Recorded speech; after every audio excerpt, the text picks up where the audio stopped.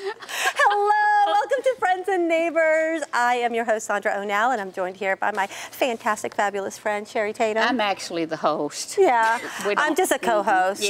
Yeah, we don't really go No, we don't there like each other. Can you?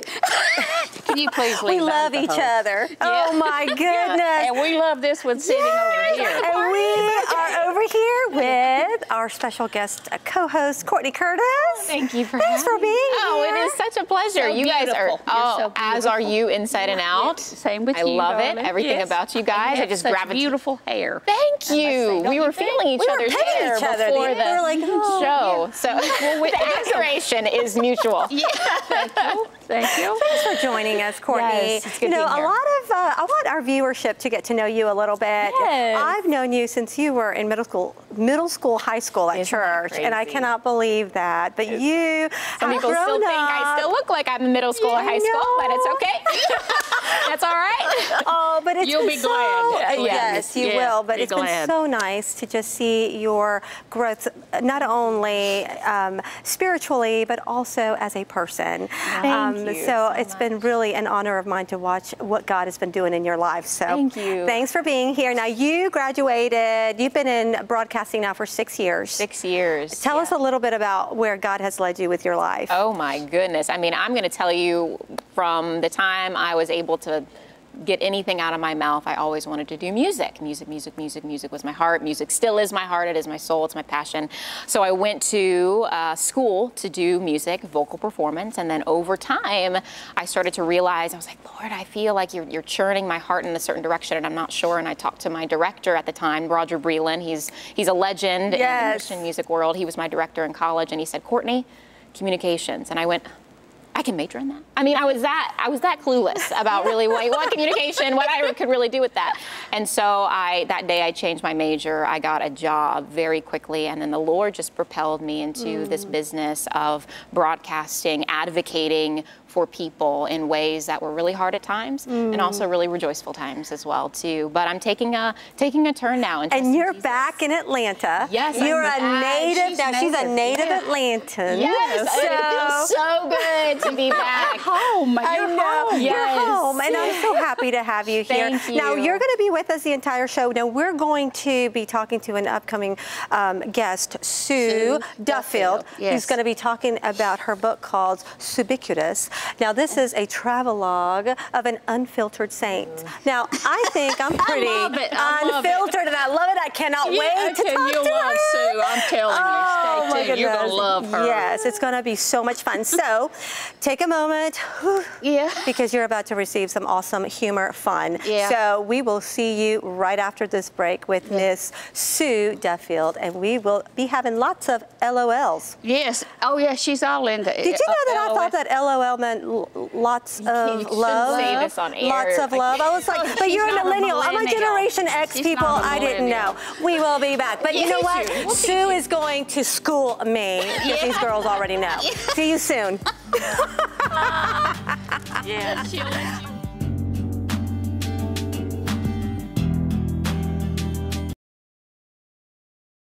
Well, welcome back, and I'm telling you, we got Sue here. We do. She's going to clarify what LOL means. Yes. Lots of love to you. Lots of love to you. People are thinking I'm laughing at them. Oh, dear Lord. It's all love here on Friends and Neighbors. But now, Sue, wait, I got to tell y'all who she is. She's the singer. She's the writer. She's the humorist. She's a speaker. She writes books. She does everything you can think of. I love it. And all I wrapped tell up in you, one. when I read all that, I thought, oh, my God, I shouldn't be interviewing her, because I don't know which way to go. But we're going to go with the humor, I think. And with your book, the you can't say it. Suebiquitous. Suebiquitous. You can't say it. Wait, I need a piece of paper. Can I write? Wait a minute, let me write this down. Suebiquitous. Not ubiquitous, but Let me tell you what, my publisher said it would be a disaster for me to do this as a title. And we have proven it right here. Have proven it right here in Atlanta. But you know talking. Everybody will remember this book because of the title, Sue. That's right. They'll say, I want that book that's called Samuka, whatever, I don't know, whatever it's called. Well, now, I want to say this first. I read your testimony of faith. of what you believe, and it was awesome and wonderful, and your urgency to reach other Christian people, and it was wonderful. And I believe the same way. I believe we're in a certain time, we better be getting the gospel out one way or the other, Sue, right? Absolutely.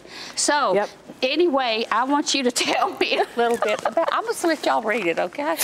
Go. Well, it really does, it's funny because I never intended seriously to write a book, but about 4 years ago, a friend of mine said, you need to put your stuff in a book because people won't believe half this stuff.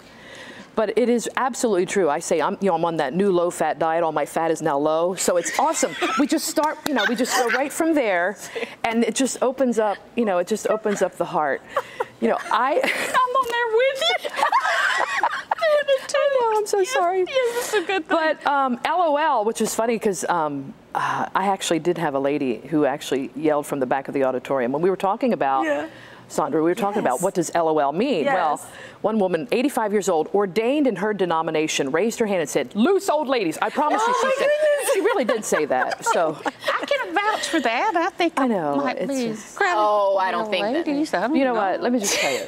This is my hero right here. Seriously, Courtney, she is thank awesome. you. You're well. Yeah, you're wonderful. But you're going to be singing for us, too, after I'll get LOL song. Right. Did you write it? I did. And why? Because my son said to me 10 years ago, Mom, you need an iPhone. Don't call me anymore. Just text me when you want me. So my adult children basically say that this is the only way. Right, this is the only way they communicate. So true story. I've getting ready to use my Courtney. You'll love this. I'm using my phone for the very first time as texting. So I'm going, okay, how do you do it? So I go, hi, honey. I'm flying into Philadelphia on Friday. Pick me up at the airport. I'll take you out to dinner. Love, Mom. Took me an hour and a half to text that. because I could have called you, baby. I wanted to make sure I had all the commas right, and the punctuation. It's hard, okay? And I'm like, and then so my son answered me back in 1 minute. First of all, I was shocked that he responded. I'm going, hallelujah. And then this is all he said was LOL. That was it. And at that time, I didn't know what LOL meant. So, and I said, okay. And then I answered him back. I said, and then he answered me back again with ROFL. And I'm like, oh, for goodness sake. So I Googled. So I answered back. I went, ROFLCGU. And he goes, question mark. And I said, roll on floor laughing, can't get up. There you go. So I said, now will you come pick me up at the airport? But that's how this whole thing got started. So my girlfriend and I literally sat up one night and we wrote down 3-letter words and 3-letter acronyms that were very popular. And this song is actually 7 years old, but it is still relevant and it's so funny. And I have more fun with it. So the whole song, all the way through, are all 3-letter acronyms or 3-letter words. I was listening to it. I thought, what? Well, I don't know. And the funny part, I can't. Somebody said, "Can you write the words down for?" No, I don't even, because I have to sing it in order to know what in the world I said. So isn't that? That is so okay. Well, tell me this. I heard you just say this. You said, was it your daughter or your son that said you can't be on Facebook? No, my daughter said, "Oh, social media, if you're out." Oh yeah, she said, "Mom, don't get all your old friends off of there. We don't want old people on Facebook." So But the truth of the matter is, and I'm sure Courtney knows that they are the millennials and beyond are leaving Facebook in droves, and they are going more towards Snapchat and Instagram. Yeah. So guess what I did? I just joined. You're Snapchat. like, I'm going to So whatever. I'll show them. In Jesus' name, I'll show them. Wherever you are, I shall be as well. So I can do it. I can do it. Yes, right. Oh, I love it. Now tell me about your travelogue, because I know you were talking about just where God has kind of taken you through your travels, and now you sing a lot. You do women's ministries. Tell us that story about women's ministry. No, I'm not yet. She's in charge. I'm not. Gotta ask the question first. Okay. What is an unfiltered saint? An unfiltered saint. That might be it. We just made that example right here, right? Yes. That might be. I think y'all just renamed your show, The Unfiltered Saint. There you go. Because my husband says to me, I have no unspoken thought. And that's what it is. Whatever's up here comes out, and the scary part is, and I can share this story, and if it'll be okay with us. Yes. I was singing for ministering about 100 women, and a baby on the front row with her mom is screaming and yelling. I mean, she's and nobody does anything. We announced that we had a nursery, but nobody paid attention to that. So finally, 10 minutes in, all of these women, they're like, do something, Sue. So she walks the baby out, and this is what comes out of my unfiltered mouth.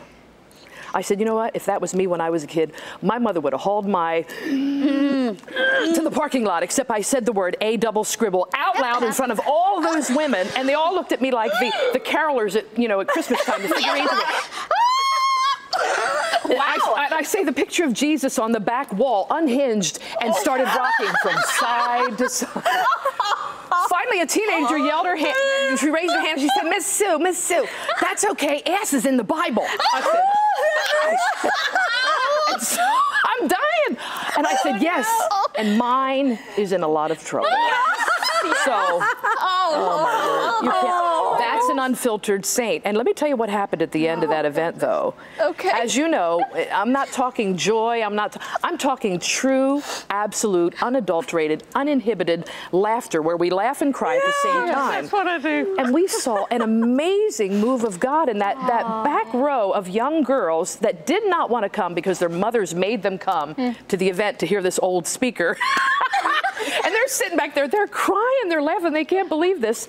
And when I gave the altar call that night, 5 of those girls sitting on that back row came forward for salvation. And I mean, I was praying with them for probably an hour and a half, watching a miracle happen in front of me, that laughter doeth good like medicine. Yes, amen. And I say this often, what you laugh about defines you. Yes, absolutely. And what you cry about refines you.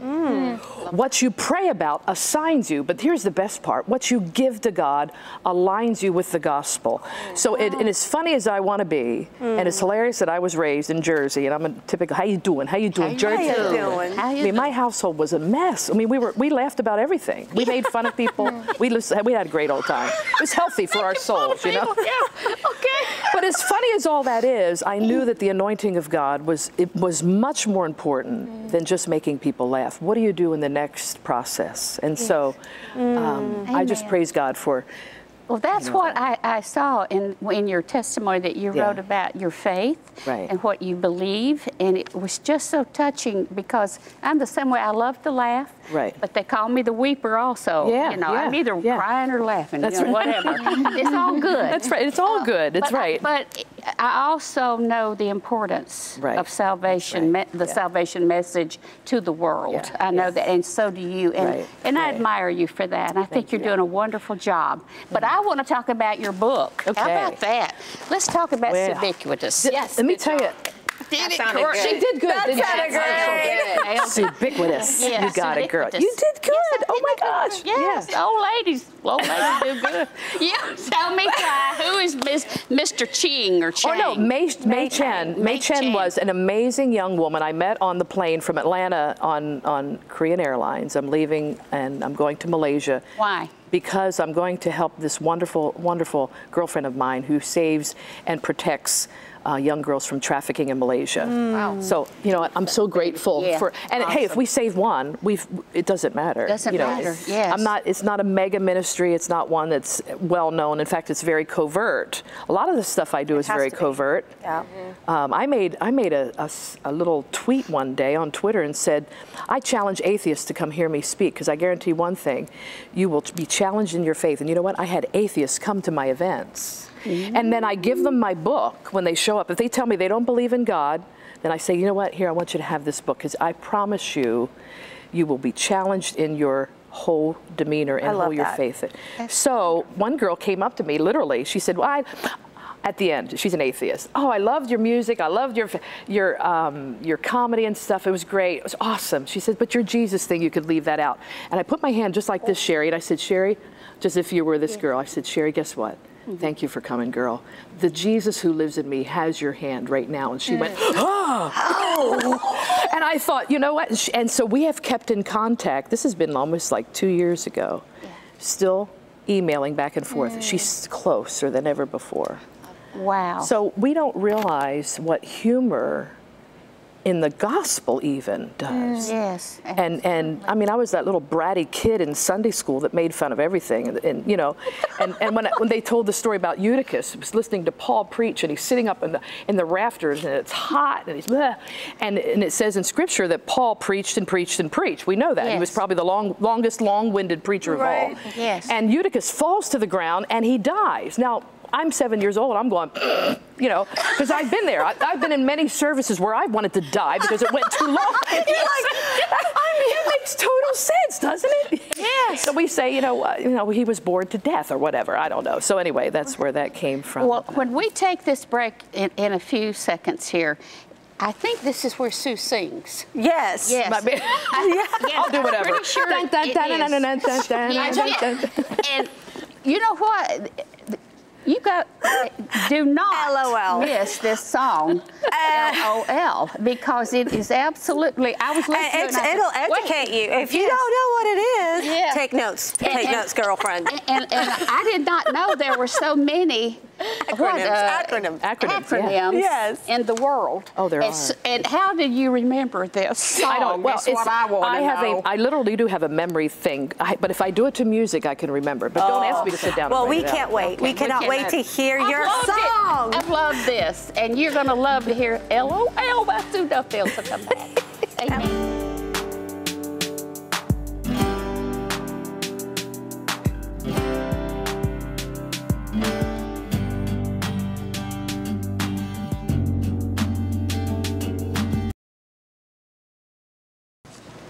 Sue's going to sing her song, LOL, but first I want to tell you something that Kathy Hogg, she's the New York Times bestseller list of the book, The Wedding Dress, what she said about Sue's book. She said, you got to have this book more than you got to have chocolate. And you know how us women love chocolate. It helps the brain and the heart. So anyway, you're going to love Sue's book, but you're going to love to hear this song, LOL. It's a hoot. So take it away, Sue.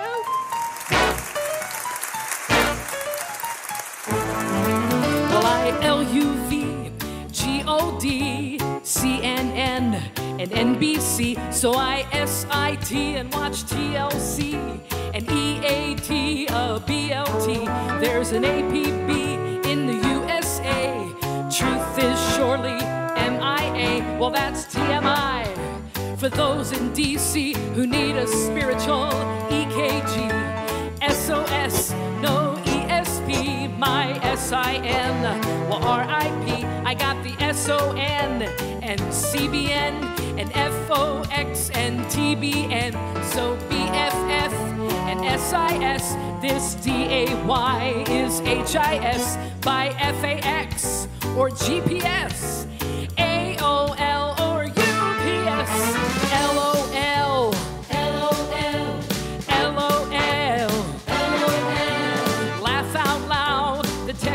joy restored, yes it does. LOL, live out loud, live out loud, live out loud, 'cause he's still Lord of Lords, that's right. Well, I'm from the day of JFK, LBJ, and RCA, and it sure is fun to TXT without a PhD from MIT. Well, this SAT and ACT and GED worked well for me, but this ADD can CAP my ABCs and a 1, 2, 3. FYI, we say LOL, but I'm still shouting PTL, the NIV, the NIT, the KJV, or MSG. OMG, I'm the GAL, who's AKA to give her ALL. Jesus, he's my CEO, 'cause he's my living H2O.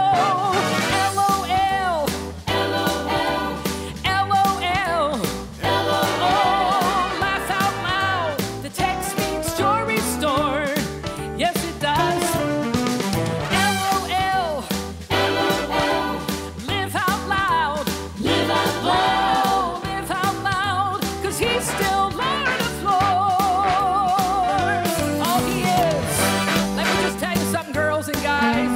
there ain't anything better than laughter. It doeth good, like medicine, for sure. It's true. Yeah. Oh, yes. Oh, I'm gonna LOL.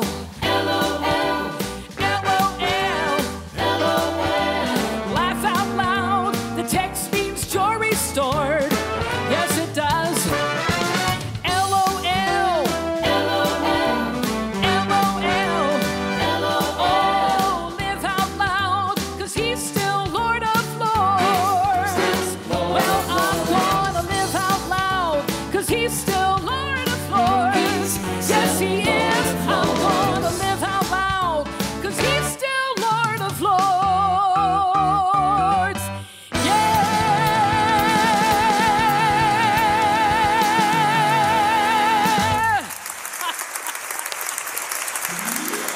Oh, I'm so sorry, but I never apologize, for the joy of the Lord is my strength. Never one time will I ever apologize for laughter, because what it does to my soul and my bone marrow, it gets me through.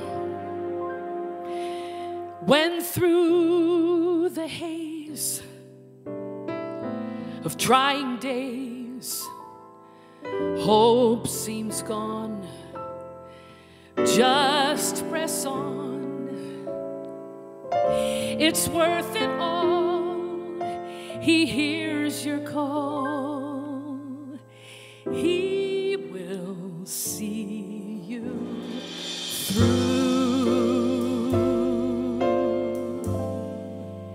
In spite of all the doubts that fill my mind, kneel in prayer, and strength you'll find. It's worth it all. He hears your call.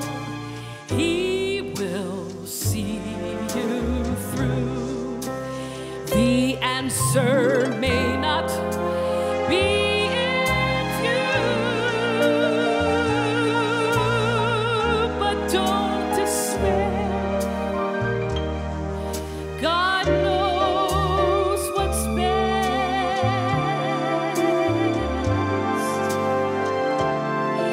He cares.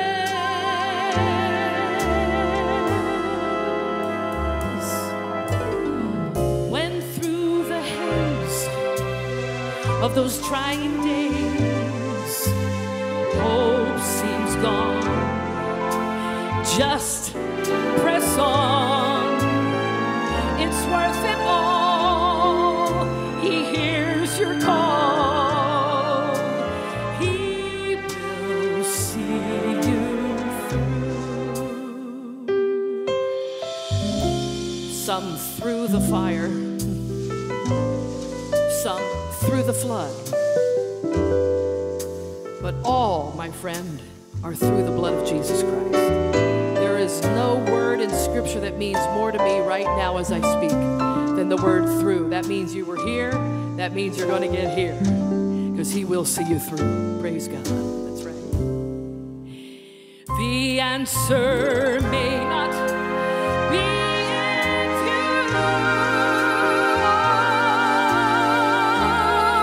but don't despair. God knows what's best.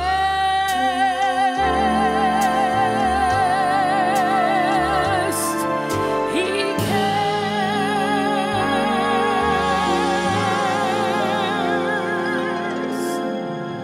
God never makes mistakes, my friend.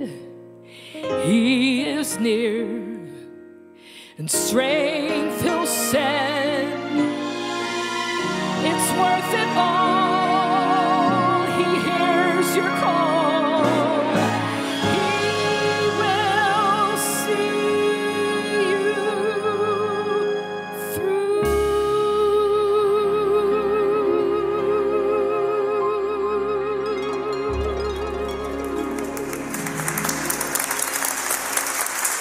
Well, we're the three amigos. Amigos with the LOL and the FYI. CNN. And the SUT.